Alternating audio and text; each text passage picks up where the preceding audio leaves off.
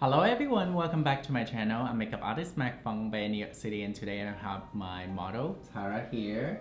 She here helped me creating this beautiful makeup look. I really hope you guys enjoy watching the tutorial.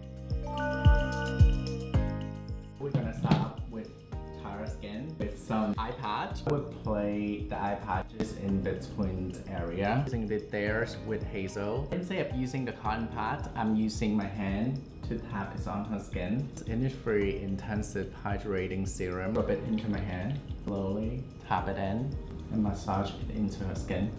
I love the smell of this. Using this Clear Improvement Moisturizer from Origin. The finger and then taps it down. And sometimes it's just like giving the model a little massage before the makeup application is help with the model and the client relax skin and feeling good. That is the important part over here. Very important. I wish I got this treatment every time. Using these Urban Decay eyeshadow primer. I like to use eyeshadow primer better than using the concealer because I feel like eyeshadow primer tend to stay longer. Trying the Jason Wu eyeshadow palette. I think like the shadow base is really like neutral. Let's start with this little pinkish shade. The makeup today is gonna be just very like minimalistic but also date and night. Good thing about these eyeshadow shield is that we don't have to worry about the fallout. Using the tapping method, tap on the pigment. So this is gonna be our transition shade. Still using this shade, I'm gonna use this for the drop shadow. Looking at her eye like something very minimalistic, not too much. Using this pencil from Persona. Basically any brown color, it would work perfect. So I like brown pencil because it's not too intense. If we see that it's a tips of the eyeliner, using the same brush, grabs a little out, go in here and then blend it out, work a little. I have a little bit of contrast into the eyeshadow. Now I'm using this deeper brow, put it on top of the eyeliner. Let's focus on the outer corner out here with that shadow. That's where it blends in with the brow to diffuse the color from the brow liner. Tara have a hooded eye. We just need to make sure the liner get a little bit thicker, closer to the fold so that we can see the little eyeshadow that we blend and also the eyeliner. These three metallic shades is really beautiful, and between like these two would be really nice. I'm leaning toward this one. So let's give a little bit of intensity. This is the time I'm just gonna take off this eyelashes. Look at that. I'm using this eyelash color from Shiseido. Look down for me, Tara. It's just super easy with a little lip. Now using this volumizing mascara from Laura Mercier. I'm using the little mascara one to put on. You look down for me. So now that I already got one side of the mascara done, you can see the totally different from one side to the other side. Now put on some of the dual glue. I love using individual for my makeup look. I'm starting with a medium. Look straight for me to the camera. A little lashes, a little liner, a little shadow, not too much.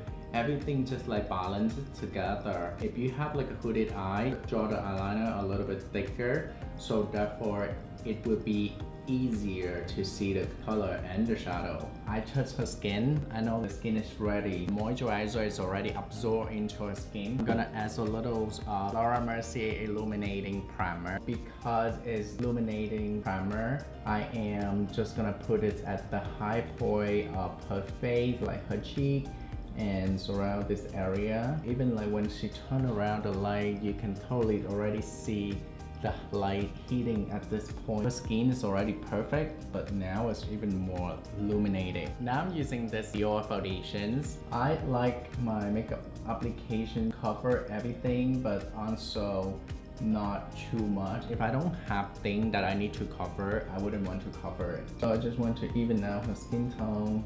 That's pretty much. So the foundation is actually really good. It's already matching her next light over here. So when we still see the illuminating primer, it's giving a little bit of glow around her face, which is amazing. I really like this foundations. It's turning to be matte, but also not really heavy with the skin. I love the formula. Now we're using this Laguna bronzer from NARS. Tapping on the bronzer around the forehead. Drag it closer to the hairline if we need to. I like to use a tapping motion, so that's way it's not gonna mess up my foundation that I work so hard for and also the skin. And then a little bit down here, put it on the nose, this area. It's not exactly like a contour, but it's just like a sun-kissed bronzing. Her skin looks absolutely amazing, like beautiful. Let's see the dimensions here, here, and here. Using this Anastasia Beverly Hills brow gel, and then put it on a little spoolie. I think she have a beautiful brows already, therefore I don't need to redraw it. And this Catrice Camouflage 24-hour waterproof concealer. 3 dots, just 3 dots.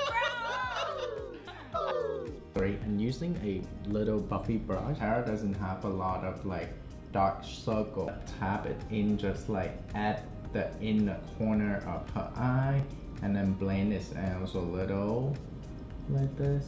That's way it brightening her under eyes area. I'm using Estee Lauder blush, the color 330 Wild Sunset. So I'm just dragging it backward closer to her ear area. That way it's blend in with the bronzer we added earlier. On one side we're gonna have a blush, on the other side we have a bronzer, which is amazing too. But now I'm gonna do exactly the same thing on the other side. She doesn't need to do a lot of contour because she already have a skinny face. Also, she already have a pretty well pronounced jawline. What we're gonna do, we're just gonna put a little blush to blend in with the bronzer that we did earlier. I'm using this blending brush. It's 116. This is looking so amazing.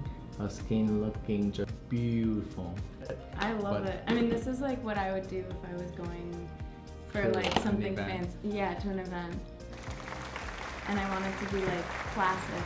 Using this pencil liner from Laura Mercier named Rosewood. What I'm gonna do is like focus at the cupid bow, like right here. I don't want to overdraw her lip. I'm just filling in this. Down, if she open her mouth and then draw it, follow the lip line. Using the lip gloss from MAC, just put on teeny tiny, very little. Usually I just focus on the center of her lips, so that's way it doesn't come out and smear. Alright guys, I guess that pretty much is. I hope you guys enjoying this tutorial on how to create this day and night makeup look on my model Tara. Thank you Tara for being here, and I am super excited for you guys to see the look that we put out.